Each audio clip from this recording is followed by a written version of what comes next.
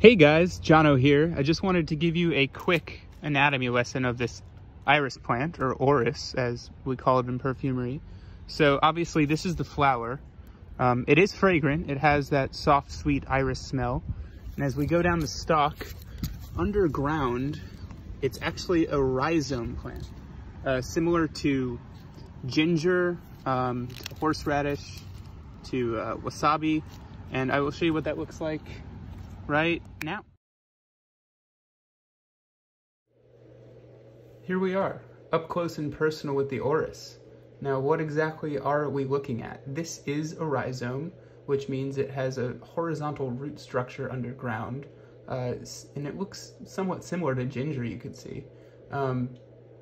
Now, it takes around 3 to 5 years to develop a full structure underground, after which it can be harvested, and it has to be harvested by hand.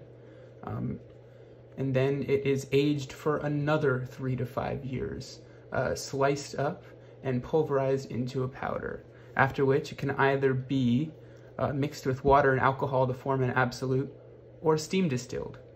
Now, there are two different types of Orris in the world. There's Iris germanica, commonly known as the bearded iris, which can be grown in flower gardens around the world, but is also a high iron varietal of iris. And there's Iris pallida, which comes from Eastern Europe, specifically the rocky soils along the Mediterranean, and that is higher in a aromatic acid known as myristic acid. Now, both of these components are used in perfumery, but they have different, you could call them textures. Myristic acid, I should say, is more dewy and floral, whereas irones are definitely creamy, smooth, velvety, and rich. Both smell of iris, but they do have slightly different smells. Now, why is Orris so expensive? That is because of labor. It takes, as I said, 3 to 5 years to develop underground root structures. It has to be hand harvested, and then it takes another 3 to 5 years to dry and age properly to develop irones.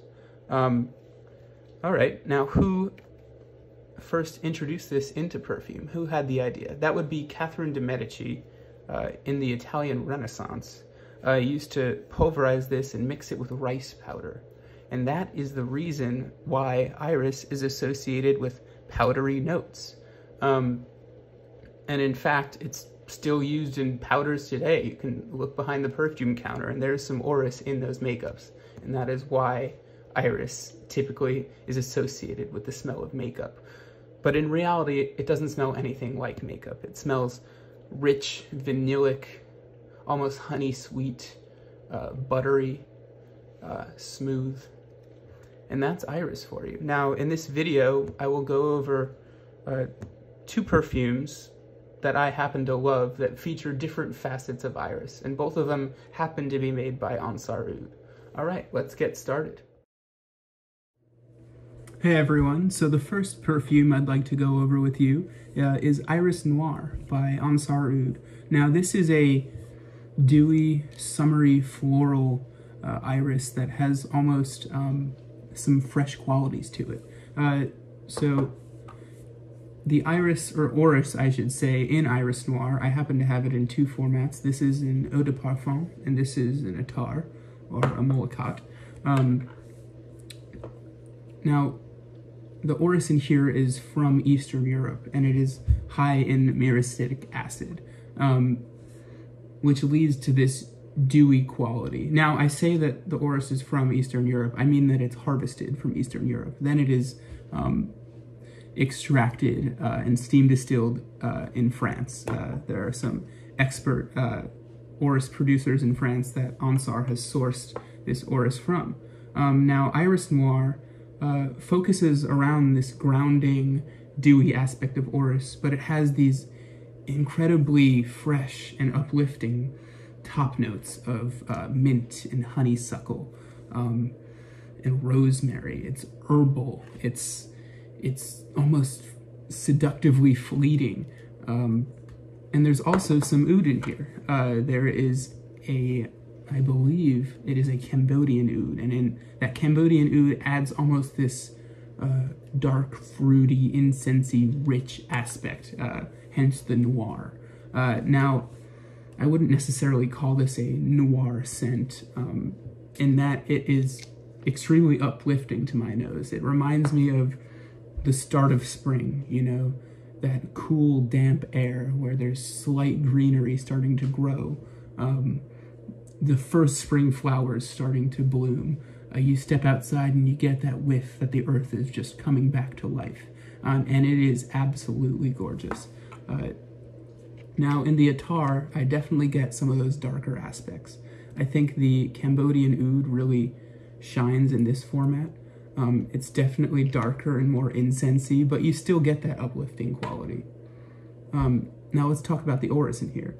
I mentioned before that it's dewy, but I also want to add that it is extremely rich and grounding and almost rounding, and it adds a velvety texture to this perfume. Right now, this perfume doesn't happen to be available. It is a hard find, but if you can find it, I do recommend it, especially if you love summery or spring-like floral scents. I'd say it's completely unisex. It doesn't, first of all, I don't think perfume necessarily has a gender, but I don't think that this one is, you know, overly floral or overly sweet. I think it's straight down the middle. It's grounding, it's uplifting. It's really a mood booster for me. I wear it all the time. You just breathe it in and you feel refreshed, almost like drinking a cup of tea made of fresh crushed spring flowers. I will add that I think the Orris in here really completes the composition, and that is why, of course, it's called Iris Noir. Now, in the late dry down, you do also get some deer musk. It is a musk that sort of enhances the Orris. I don't think it's overpowering. It's not animalic at all. But it adds a pillowy, sort of creamy, bed-like structure to the dry down that's sort of just alluring and enchanting. This is a perfume that you can wear dressed up, you can wear dressed down. I tend to reach for it on hotter days because it does have a sort of minty herbal opening. But after that, it really just explodes into this Cambodian oud, iris musk, seductive scent that's just addictive. All right, let's move on to the star of the show, I think, which is Iris Ghalia, also by Ensar Oud. Stay tuned. So here we are with Iris Ghalia.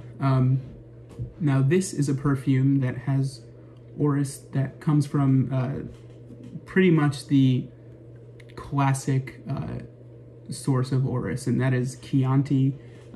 It is an Italian Orris. It is, I believe, the Germanica varietal, which is higher in Irons, aged for longer, and then again steam distilled in France.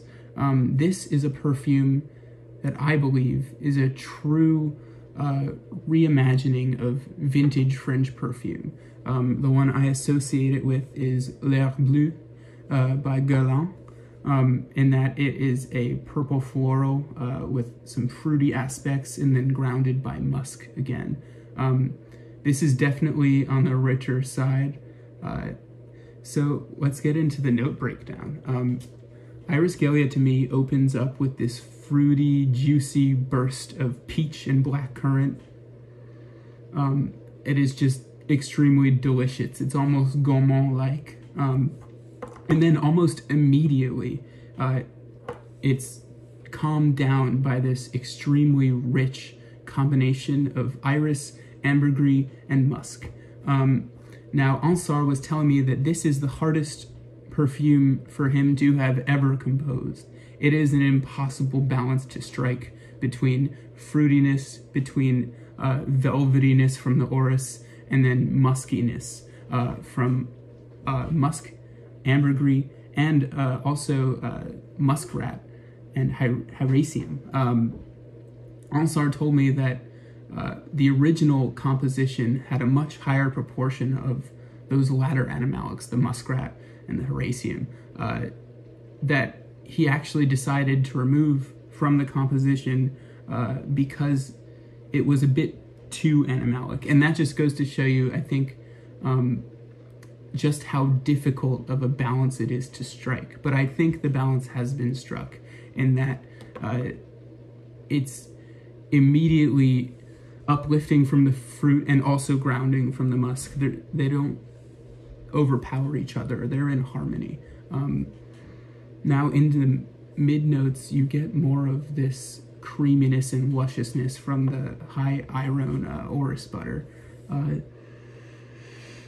And it's just extremely, extremely alluring. This is a perfume that you're gonna wanna wear on a date. It's a perfume that you're gonna wanna wear out to eat with friends. It's a perfume that if someone catches a sniff of, they're gonna wanna lean in closer.